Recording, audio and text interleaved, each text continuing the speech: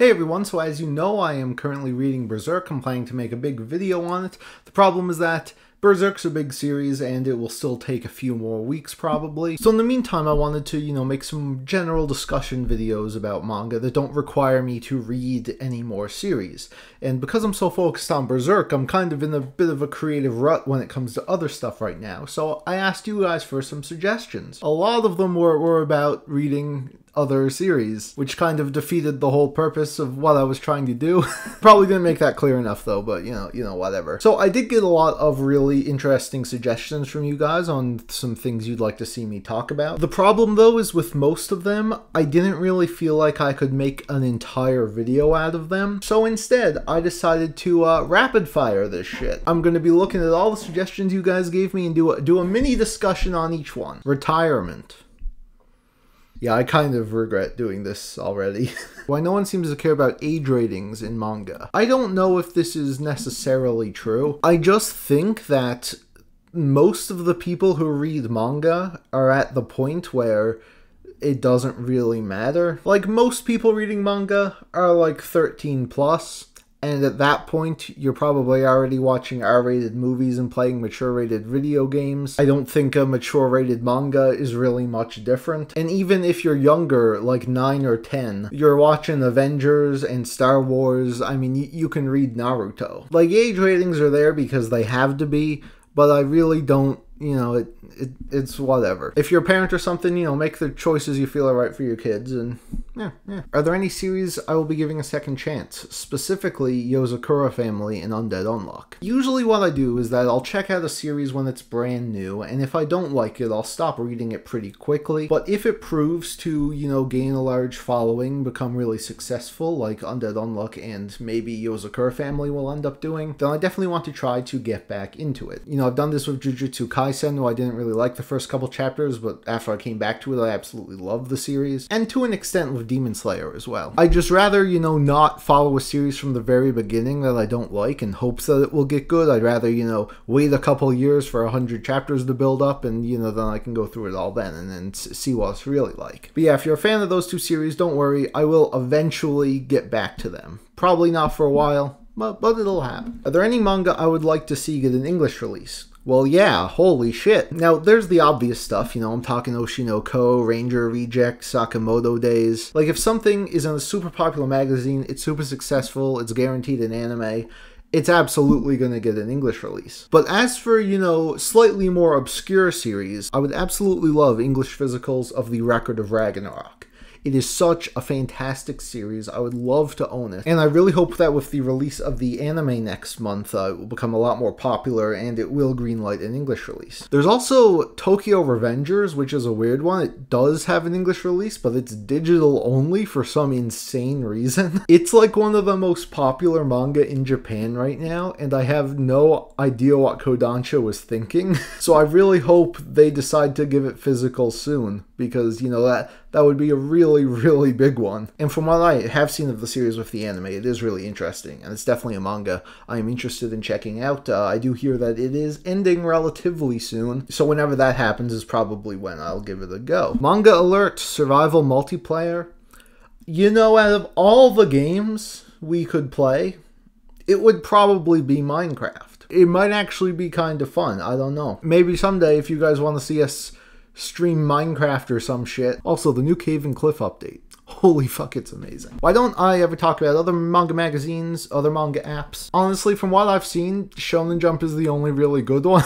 And the reason I specifically cover Shonen Jump, like in these videos where I go over the whole magazine, it's just that we have access to all of the series running in the magazine. Pretty much every other manga magazine, we only get the super popular ones translated into English, and then there's just a ton of others that just exist. That's why I mainly focus on Shonen Jump, because we can do a full dissection. And I don't know, there's a ton of other manga subscription apps, but none have really caught my eye. I mean, obviously some have some great series and everything, but Shonen Jump just has so fucking much. And it's so cheap. I know Kodansha has a partnership with Crunchyroll where a lot of their manga go there, But I really think Kodansha should do the type of thing that Viz is doing, where just released a ton, dozens and dozens of series just on their own subscription service. That would be fantastic. An update on High Guardian Spice.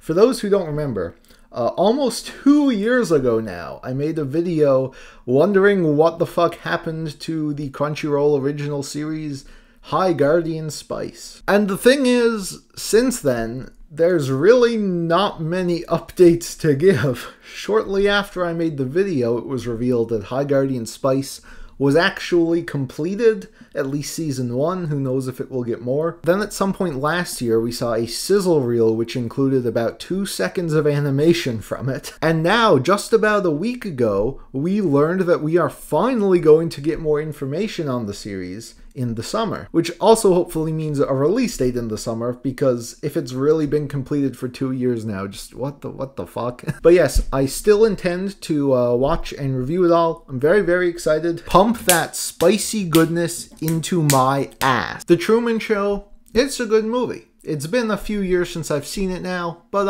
I liked it a lot. You know, Jim Carrey, he's living in a TV show. It's all wild. It's cool. Invincible, this was a really good show. I went into it completely blind without knowing about the comic or the story or the characters, and it was fantastic. Cannot wait for more. I'll probably read it at some point. Belle Delphine, she's like the bathwater girl, right?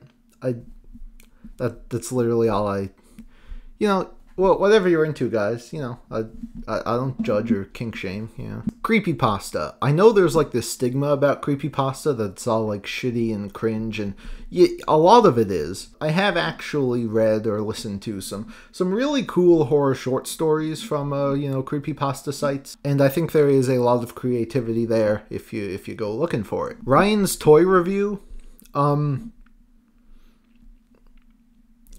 free Ryan, I guess.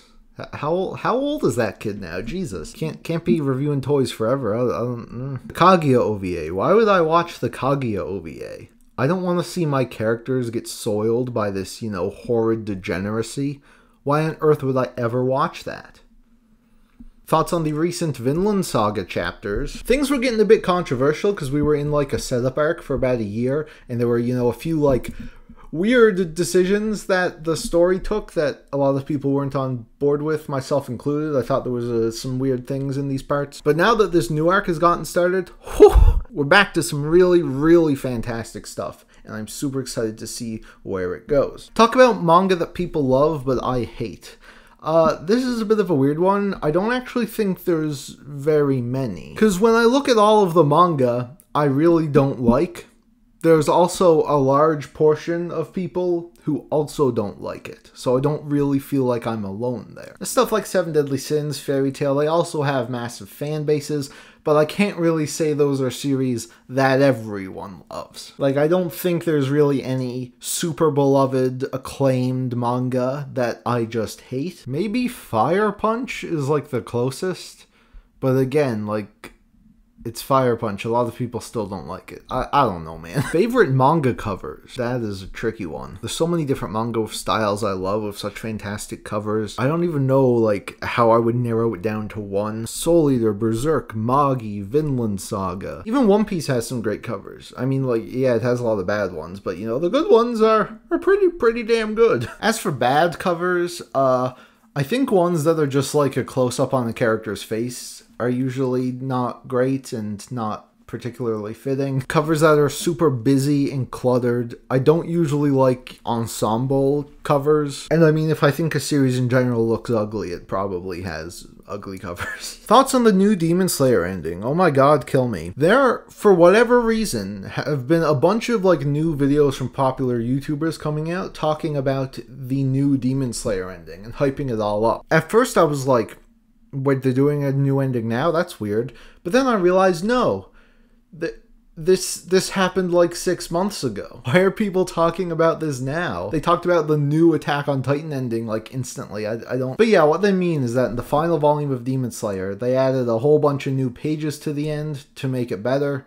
And yeah, they made it better. It still has that weird final chapter that But yeah, they made it better. Good for them. The history of manga. You want me to make a fucking documentary on the history of manga? But it's not very hard to explain at all. I mean, you had Osamu Tezuka, who made all of the manga up until he died. Then you had Kentaro Miura, who was responsible for any, darker series that came out afterwards, after Berserk. Then you had Yoshihiro Togashi, who was responsible for every battle manga that came out after 1998. And now in modern times, we have Aka Akazaka, who has, completely overhauled the industry, what people thought they know about manga, writing 2 top sellers in the same weekly magazine. I mean, no one else does it like this guy. He's really moving us in to a new era of manga creation, and I cannot wait. In 50 years, when people are telling his tale, I will take pride in knowing that I was there from the start. So that'll do it. That's most of what you guys were asking for. If I missed anything, tough shit, it probably wasn't good enough. Whoops, I forgot to do this one. Yeah, guys, don't be stupid. Don't buy like $100 volumes on eBay. Come on now, there's always a chance you can find them for cheaper. Always a chance they'll get reprinted. Don't lose hope, especially if it's like a newer series that's gone out of print. There's a good chance they'll be back, so, calm down. There is one suggestion, though, that I found to be very intriguing, and while I didn't think I could make a full video on what they suggested, I found myself reviving a very old idea I once had. That was to, basically roast everyone's anime and manga opinions. So if you're interested in this idea, I would ask you to please leave a link to your My Anime List or Anilist accounts in the comments below. And I will be making a video going over all of them, seeing what you have scored some of my favorite series, and proceed to judge you accordingly. Obviously, you only have to do this if you want to. It's, all for fun and shit, but, So yeah, thank you all so much for watching. That's what we're doing next, and I will see you guys then. Off to summer camp. SpongeBob. Through nature I will tramp. SpongeBob. We'll have you screaming while milk is streaming right out of your nose.